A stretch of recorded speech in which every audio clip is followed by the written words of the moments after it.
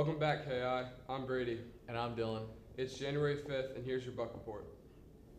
Baseball players, winter workouts start today. They will be held Mondays and Wednesdays from 7 to 8:45 in the gym. All students planning to play baseball in the spring are encouraged to attend. See Coach Liz if you have any questions. The English 2 Park testing days are tomorrow and Wednesday, and the Algebra 2 testing days are Thursday and Friday. Teachers and staff, the monthly faculty meeting is this Thursday after school in the Media Center. The theater department is hosting its 3rd annual theater summer camp this summer. Registration forms are available in the main office or online at kihigh.org. Any questions, contact Mr. Reagan. The track team traveled to PG County for a meet the day after Christmas.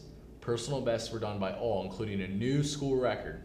Freshman Kelly Poole broke the 300-meter dash record, running it in a time of 42.33 seconds, destroying the old record of 43.5.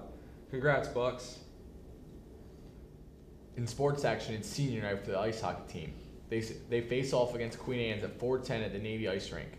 Come out to support the team and the seniors. Good luck, Bucks. Have a great day, KI.